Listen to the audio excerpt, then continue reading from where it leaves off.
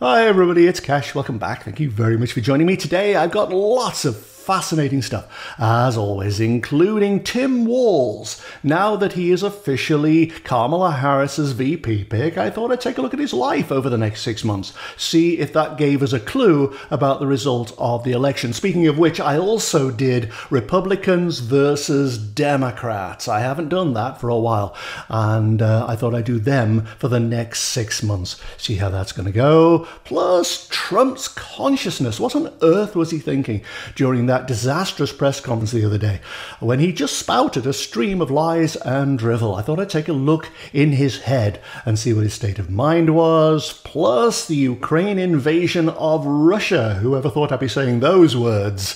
But I got some really intriguing downloads for that, which I will tell you later. Plus, Tim Walz and JD Vance. Assuming JD Vance isn't dumped by Trump before the election, I thought I'd put those two together and see what might happen. Plus, a whole bunch more.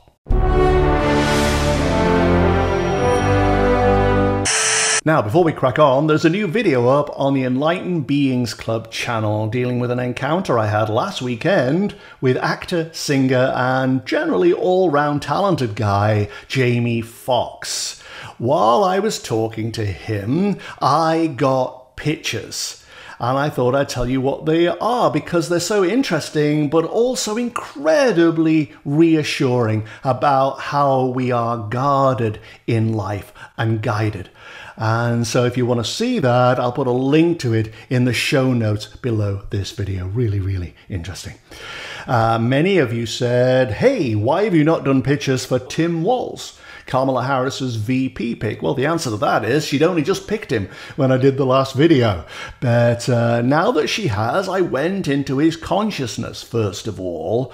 And you know those old zoetrope machines? They had still pictures on the inside, but when you look through a little slit and you turn the thing, the pictures appeared to move. And there he is. He was standing in one of those. It was spinning around him, suggesting that he had a very worldly 360-degree perspective on life. He really knew a lot of stuff, but at the same time, he could isolate individual issues and focus on those as well. So he would seem to be a very, very mature guy to have on the ticket. But I thought, you know, elections are tricky. Maybe I should take a quick look at him over the next 6 months and see how his life might go. That might give an indication of what will happen at election time. And when I did, he was on a podium. There he is. But almost immediately, he began to reverse off the podium, almost as if what we're seeing currently is his performance, a stage persona, him being a bit of a star in his own domain. But it wasn't really him.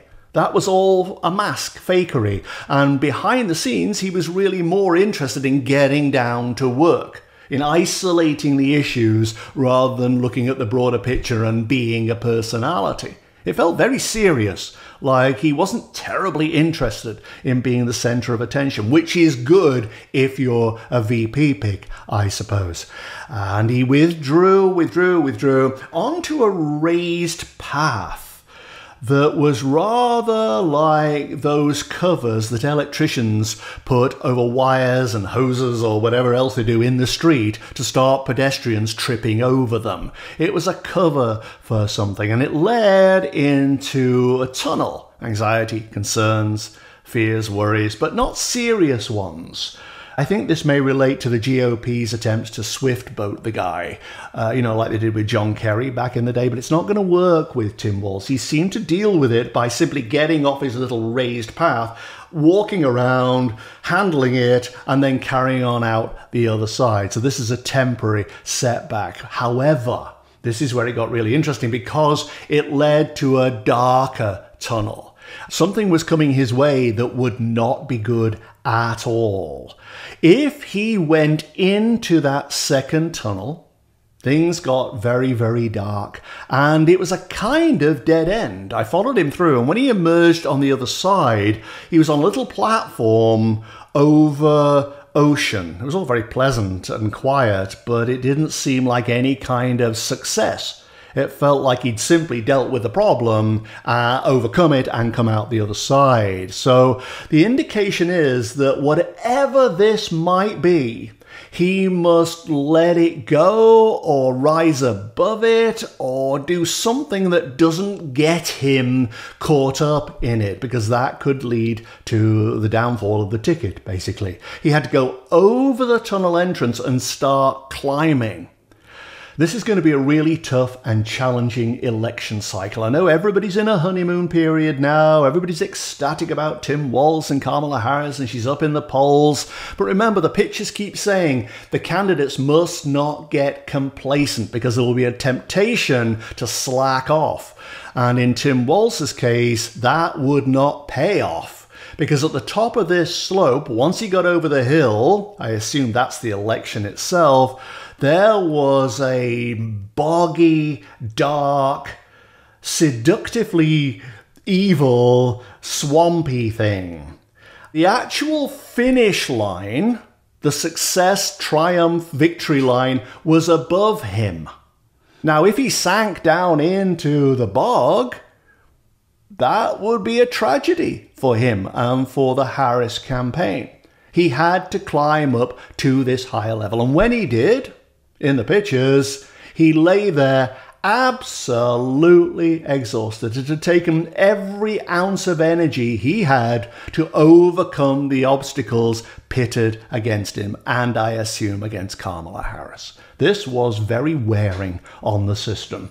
I will do pictures later on for you for Tim Walz and JD Vance, because those tie in with these, as you'll see. Those are indicative too. Incidentally, did you see that in the Arizona Senate race between Kari Lake and Ruben Gallego, they are not neck and neck, as was previously thought. In fact, Kari Lake is about 11 points behind in the polls. Now, we don't place much credence on polls here, but it does look as though the pictures are coming true for that. Remember, she was a helium balloon, just floating along, couldn't change her approach, was stuck in the Trump MAGA mold, even as the MAGA movement is stumbling. And Ruben Gallego was really putting in the effort, going up ramps, climbing staircases, doing all that. And I think ultimately his efforts will pay off, because she simply couldn't change trajectory. So if Trump goes down, for example, then Kari Lake will go down with him. There are a couple of other MAGA candidates that I've done pictures for who lost their races recently. One of them is C.C. Truman. Remember her? She was running for the U.S. House of Representatives in California's 25th Congressional District. And although she got 17% of the vote, which is a lot, really, for her, she didn't win. And the pictures said she wouldn't. Remember, she was climbing that cliff face, and the whole thing was basically crumbling as she did so. And that's really what happened. She went absolutely nowhere. Same with Valentina Gomez, a Republican who was running for the Secretary of State job in Missouri. And I guess she might have got it had she not been so blatantly homophobic and expressing hate. Don't be gay! It was absolutely horrible. What a terrible campaign. And it's very, very sad. There's no room for that now. We're moving into an era of love and acceptance and compassion and kindness and forgiveness. Hate is not going to stand much of a chance in the future, particularly with young people. And speaking of Missouri, let me put in a quick mention of the race between Josh Hawley and Lucas Coons, who's my bellwether Democratic candidate for the Senate race there. They were quiet for a very long time, and now the race has exploded over the issue of debates. They are really going for it. Good for Lucas Coons coming out of his corner, finally. Because remember, there was a hint of complacency in the pictures, that he would get a sleeping bag and just go to sleep and assume that all would be well. Or be overwhelmed by Josh Hawley's campaign and think, why even bother? But now that's changed. Maybe the injection of Kamala Harris into the race has made a huge difference to Lucas Coons. But on Twitter, they're fighting. Josh Hawley says, I will meet you at the governor's ham breakfast. And we'll debate openly.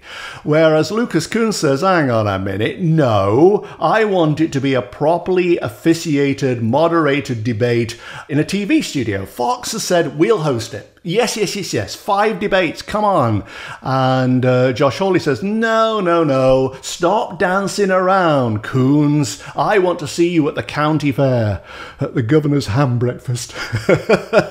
So I don't know how that's going to work out, but that would be in September, I think, if it happens in the studio. And I think next week, if it's at the ham breakfast.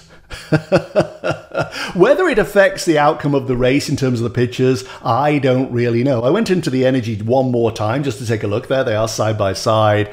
And it was almost a repeat of past pictures because there was a hook hanging down, probably the Republican election machine.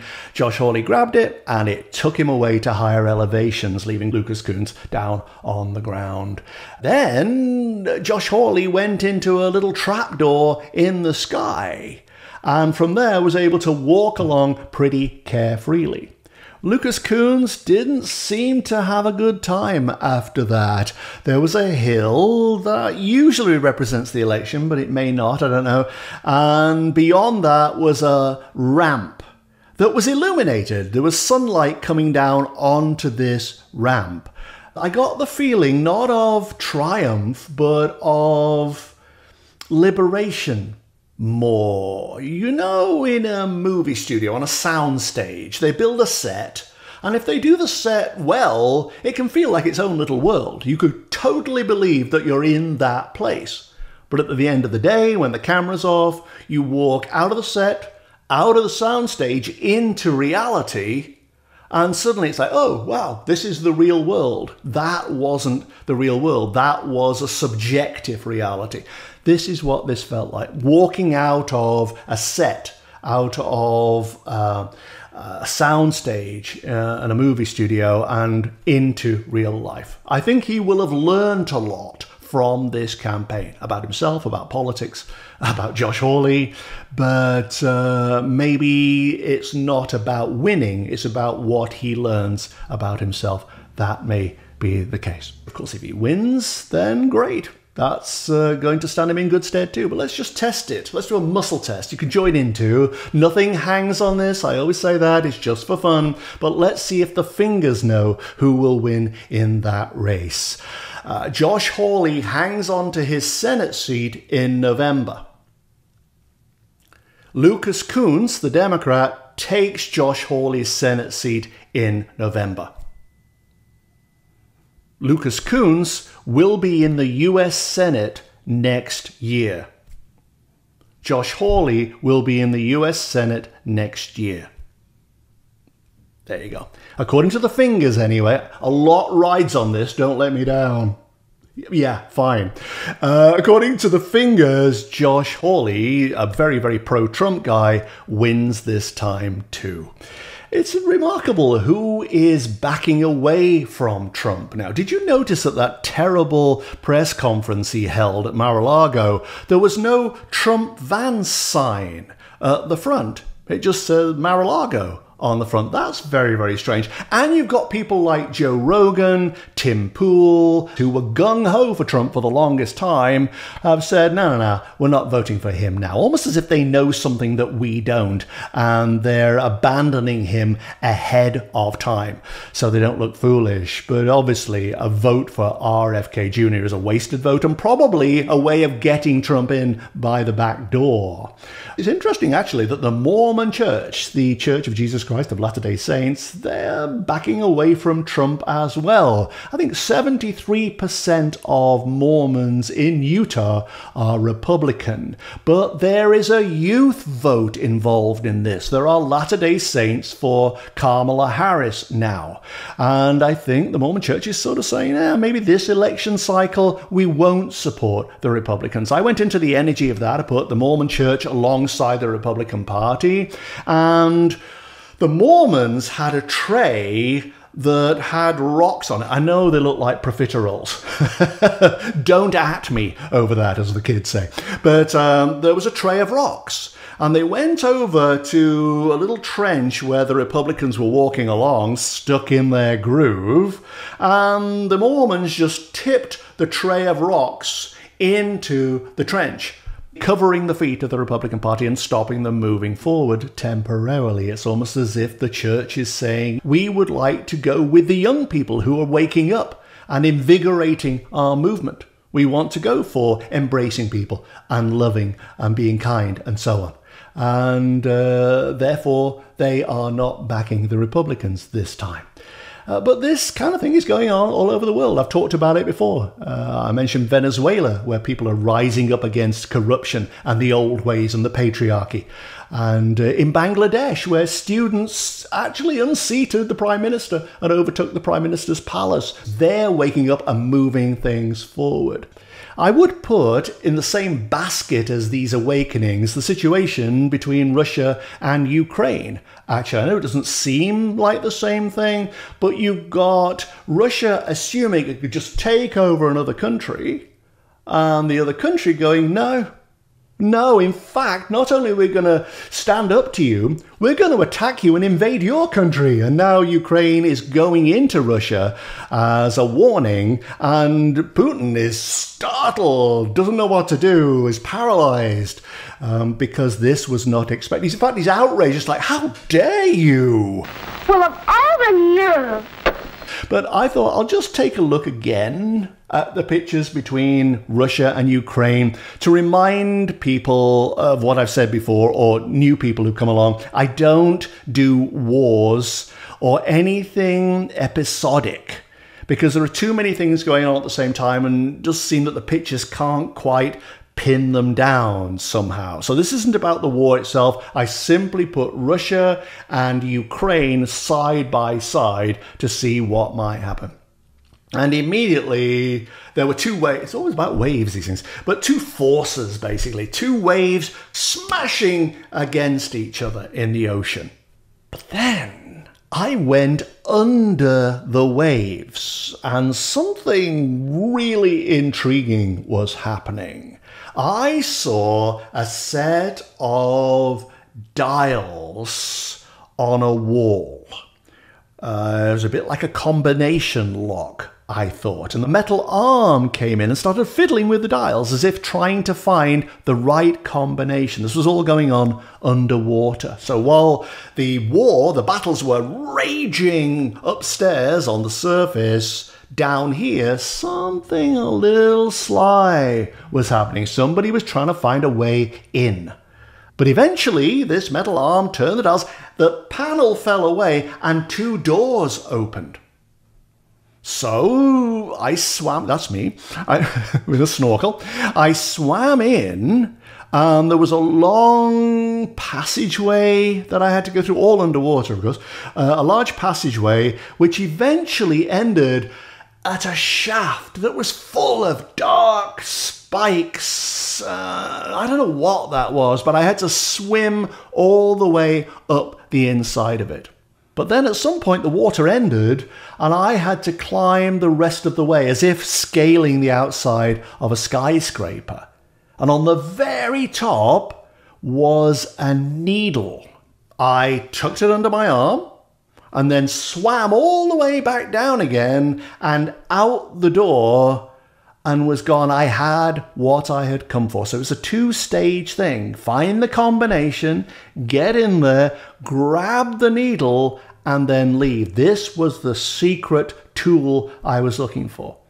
Now, it may represent the initiative, taking control of the war, of the narrative. or taking out a particular person, some goal that they had, but they had to do it under the waves, fiddle with the combination. And once they found the right combination, they could go through this arduous process of finding this needle and then swim out with it. Mission accomplished. But it's all about colonialism having had its day, and the young realizing that we live in one big old world and we gotta get along. So the friction points are happening in various countries, such as the UK. That would be an example over the past couple of weeks with the riots and stuff. But it's gone back centuries, this, when countries like Britain went around the world just colonizing different places and imposing their culture and their will on the locals. Somebody said, could you do pictures for the Waitangi Treaty? Sure, why not? What is it? It turns out that it's a document signed in the 19th century. Waitangi is an area on the North Island of New Zealand. In fact, isn't it Waitangi, part of the name of that mountain that goes on forever? The name is really, really long, like Tamata waki tangi hangi kuiu, tamatai surupakaka biki monga, hononuka paka wanawaki tahu, mataku aitana nunakama mikitora. That's it. Tamata Waitangi, that one. And I think it means wolf and a man going up a mountainside and finding a hut. It's just a very long-winded way of saying it. But Waitangi is this area that the Maori control, and of course the colonial people come in, like the British, and go, we would like the whole area, please, but out of respect for the fact that you were here before we were, we're going to sign an agreement with you saying that you can keep the land, you can keep the minerals and whatever. And the Maori go, sure, they inhabited the land forever, and they go, sure, we'll sign an agreement. The thing was, though, the English version of the agreement had to be translated into the Maori, and whoever did it tricked them, and it wasn't an exact replica. So over the years, they lost a lot of their land. I mean, some of it was sold off and stuff, and it was all legitimate, but it was the land, and it was the minerals, and the forests, and so on, and the Maori have found themselves encroached upon ever since. And somebody said, well, you look at this agreement and see what the vibe is of it. So there is the document, and when I went into the energy of that, there was a curl of something. Now, you might think, oh, well, it's a scroll of parchment. But it's not. It was more like a hair roller. Very unromantic, but more like a hair roller. And this hair roller, representing the treaty, I assume, was floating high in what felt like a barn. A very old building, a barn. And there was a skylight, and the hair roller was floating in front of the skylight. Couldn't get out, but was getting the benefit of the light. And when I went outside the barn and looked in, the attitude, the feeling was, oh, look, that the Maori, the land or whatever, is floating inside the barn and it's trapped. But we dare let it out, because you never know the damage it will do. Rather like saying, we should go into the attic and clean it out. I'm interested what's up there. And then you go, yeah, but there are spiders, and ooh, it's going to be dirty. We haven't been up there for years. It felt like something that you should do something about, but you don't want to because of what it might unleash. That kind of thing. But the answer to this issue, surprisingly, was not to go on about the past, not to drone on or complain or whine or feel put upon. You might think, well, why not? They're justified. True. But that is all to do with low vibration. Again, the law of attraction. Oh, I've written a book about that. The law of attraction says if you focus on what's wrong, then you don't find a solution, you simply attract to you more reasons to feel wronged. And that's what was going on here. What happened is, if the Maori released their attachment to this hair curl, or this document, this treaty, whatever it was, they would float down and they would find that the structure of the barn was rotting. It was rainy outside, I thought. But the structure was rotting after so long. And they would find a solution that they liked, or a compromise anyway that was satisfactory. But as long as they were up by the window pining and feeling wronged, they'd just get more reasons to feel wronged and hard done by and put out. Relax, surrender, yield, and a new solution would present itself. A solution you couldn't see when you were up there because it was down here. Anyway, back to Tim Walz. He's set to debate J.D. Vance if J.D. Vance actually stays the course, which he may not. But I thought I would put them side by side because J.D. Vance is having a terrible time. He's such a creepy man. Who knew? And if he does survive to November, it won't be because Trump wants him there, that's for sure. But I put Tim Walz and J.D. Vance side by side to see what might happen. And when I did, there they are, I thought they were raring to go. But immediately J.D. Vance walked away, sat under a tree with a picnic blanket and began eating a sandwich. Tim Walz goes, "Hey, are you not coming along? Are you not playing this game?" J.D. Vance takes another bite of his sandwich and goes, "Oh, you go right ahead, I'll catch up later." Very strange, reinforcing the idea that something else is going on. That they have a secret plan they've not divulged yet. I know Trump has claimed that he has nothing whatsoever to do with Project 2025, and yet a photo has surfaced of him with Kevin Roberts on a private plane.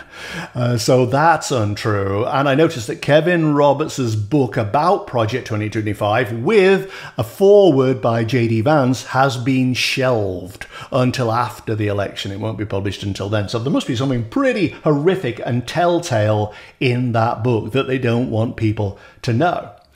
But anyway, J.D. Vance says, "You go right ahead," and Tim Walz continues. He goes over a little hill, and once he's over the hill, J.D. Vance leaps up, gathers together his picnic things, and runs over to, I don't know, a little go-kart thing or whatever this thing was, that started moving forward with him on it.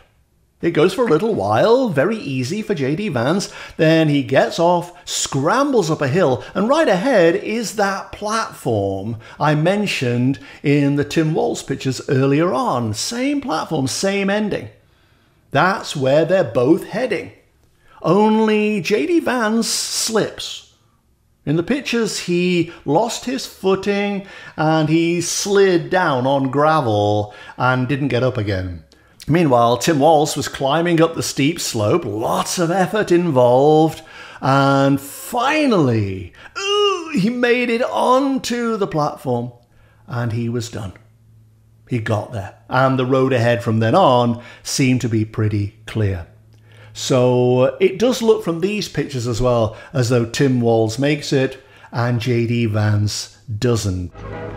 Lovely. But we can muscle test that. So, J.D. Vance will be the vice president in 2025. No, Tim Walz will be the vice president of the United States in 2025. Very, very strong. So those results echo what I got for J.D. Vance before, that he will never be vice president and will never be president. And I'm not absolutely sure either that Trump is going to make it as far as November. If I were on his campaign team, I'd be saying, "Look, dude," because that's how I talk when I'm not on camera. "Look, dude, you've got to give up. Quit the race. Feign some kind of illness, an aneurysm, a heart attack, a stroke, or something that gives you a legitimate out. Because you're going to be horrible in the debates and your campaign rallies are looking more and more ridiculous. You're saying terrible things. Get out and make an excuse." Did you notice that for the very first time at that press conference the other day, the one that was absolutely terrible, he didn't have his orange makeup on, his tanning thing. He was white. And I wonder whether that's a precursor to them saying, well, see that press conference, he looked really pale. That was not a well guy. I went into the energy of that press conference, by the way, just to see how Trump was feeling, what was going on in his consciousness. And when I looked out through his eyes, so there were all the reporters in front of me, and it was as if there was a large hole in the ceiling and water was pouring through it into my face. I couldn't see or hear anybody, really. I don't think anything they said was making sense. I was just garbling because I was focused on all this water coming towards me. It was so distracting. It's almost like there was a separation between the physical on the one side and the mental and psychological on the other. He was just yakking away, just saying stuff on automatic like a robot while his brain was befuddled and bewildered and swamped with all this stuff. And of course, the journalists in the room gave him such an easy time and didn't query any of the nonsense. The reason, I suppose, is because their bosses are Republicans, they're Trump supporters, and they fear, the journalists fear losing their jobs. So they don't do their job, and therefore they should lose their job. But how does all of the stuff that's happened over the past couple of weeks impact the race between Republicans and Democrats in November? I did this a long time ago, if you remember, and I showed the pictures a couple of episodes ago, maybe. Remember where the Democrats were walking along across this wide open plain and this huge wave came over and swept the Republicans aside until they were standing in the water right alongside the Democrats, as though they had to merge their efforts. And this seems to be coming true, even without a big event happening to unite the nation or unite the parties. There seems to be this natural gravitation of sensible, sane, normal Republicans towards the centre and even the centre-left so that they can unite with the Democrats to unseat the MAGA people and get Trump out of there before he does any more damage. So those pictures actually are coming true in unexpected ways. There is a kind of merger of the two sides. But I went into the race again just to see what might happen. Democrats and Republicans standing side by side. There they are. This was a tricky set of pictures to get my head around. Clearly there's a lot of emotion and anxiety surrounding this. But you've got to imagine one of those transport aircraft that the army uses, or they appear in Mission Impossible movies, you know, when Tom Cruise is clinging to the side of them. And inside the fuselage of this otherwise empty plane, there was a large roll of paper, the sort they make newspapers out of. The paper, as it unspooled from the roll, ran the full length of the fuselage, and then outside it dangled out in the wind, which started tearing bits off it. Republicans and Democrats were inside the plane, scrambling madly and frantically to claw their way along the paper, which was still unspooling and dragging them backwards. It was quite a fight. So much at stake here. Eventually they made their way towards the roll, but as they did so, the race became so mad, so aggressive, so competitive, that by means of their clawing, they tore the paper off the roll and began slipping backwards with it. They might fly right out the back and all would be lost. But at this point, interestingly, the Democrats, seeing what had happened, simply got off the paper and left the Republicans still on it, flying out the back of the plane. What I think had happened was that the Republicans were so determined to win, so determined to get what they wanted by any means possible, including, obviously, cheating, they're Republicans, that they tried too hard. They destroyed the very effort that they had put in to winning. It cancelled itself out. They actually broke the process. And the Democrats, realizing this, said, okay, well, it's on your head. You deal with it. And the Republicans went, what? I'm sorry, what? Away! By wanting it so much, the Republicans actually defeated their own efforts. Again, it's true in the law of attraction. If you want something so much, you're saying to the universe, I don't have it. And the universe goes, oh, right, so you want more of the same, right? And it brings you more of what you don't have. This seemed to be the underlying narrative of the Republican desperation to win in November. And it may take until January, February, and so on. Don't do your leprechaun kicks in November. Save them until, in fact, try not to do them at all. You could break a hip. But please don't do them. But, it's not leprechaun kick time until maybe even January, February, March, something like that. I don't know. But ultimately, it will be leprechaun kick time. We'll see. But let's test it right now. Republicans win the 2024 election. Democrats win the 2024 election. That is the same result I always get. With the old fingers and also with the new ones, which hopefully won't let me down. All right, that's all I've got. Thank you very much for watching. I really appreciate it. It's goodbye from him.